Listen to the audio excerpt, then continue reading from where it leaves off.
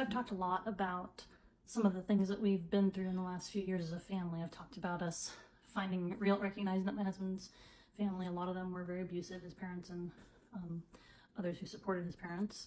And then I've talked about how after going no contact with them, we started to recognize that there were similar dynamics in my family of origin.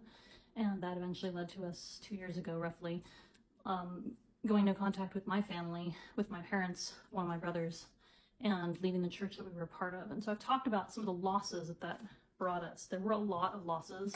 We lost our employment. We lost most of our community, most of our village.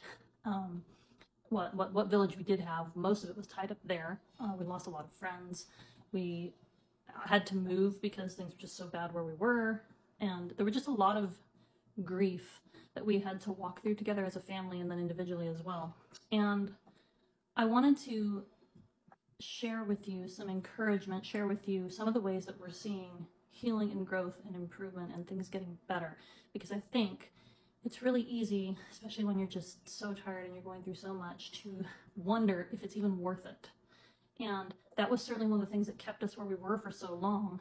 We had just blocked out of our brain the option of leaving, the option of discontinuing these relationships at a close level. That wasn't an option in our mind. And it kept us there a lot longer than it needed to because we felt like we had no guarantees once we left those places and those relationships. And people who are in high control religious groups, people who are in dysfunctional families, that is a narrative that is pushed on you all the time you're in those groups, that if you leave, no one's going to support you. If you leave, you've got nothing.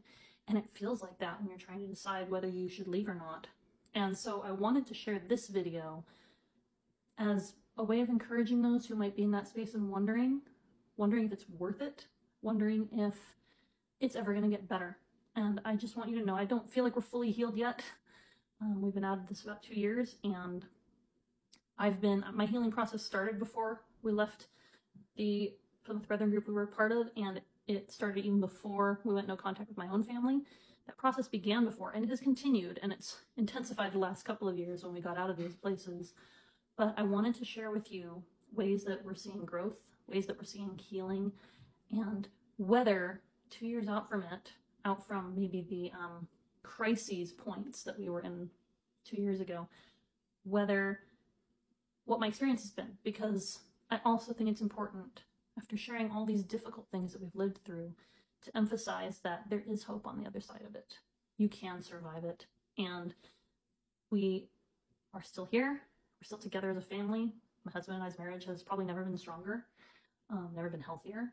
And our relationship with our kids as parents has, even though we've had so much grief and so many apologies and so many amends to make with our children, our relationship with our kids is stronger than ever. Their relationship with each other is stronger than ever, generally speaking. And so I want to share that because I know there are others who need to know that there is hope and that you can heal.